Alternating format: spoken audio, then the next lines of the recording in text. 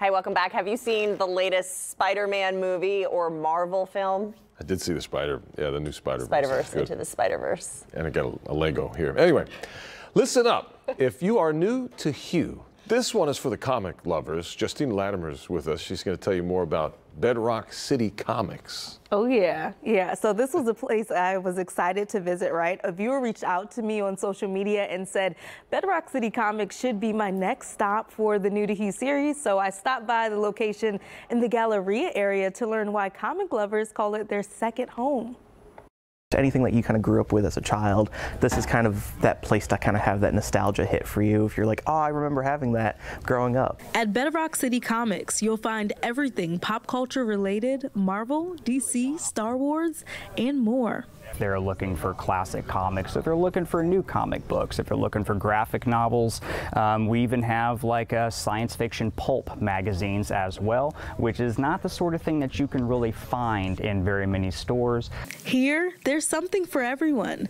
It's the reason customers like Sean keep coming back. Sometimes my parents have to say, like, oh, don't come like every single day. Beyond comics, these statues may send you back in time.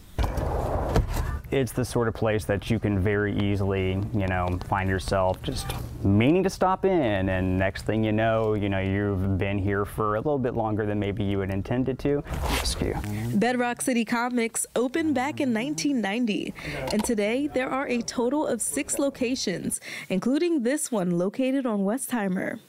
But it isn't the action-packed stories on the shelves that keep business flowing 7 days a week. If you just want to come in and talk about the most recent Spider-Man movie, as long as there's no spoilers about, we'll sit here and talk to you about it. And if you can't get enough of comics and cosplay, the first Bedrock City Comic Con will be held in October at the Stafford Center. Hey, all right. So fun. Gives me enough time to put this Ferrari back together. Yeah. Our producer Frank has helped with the props. Frank got us some great props. I feel like I'm back at Bedrock City Comics right now. It definitely taps into your kid and your nostalgia inner child. As a child. You're over here playing and I want to open up this box of Star Wars. All the toys. Legos.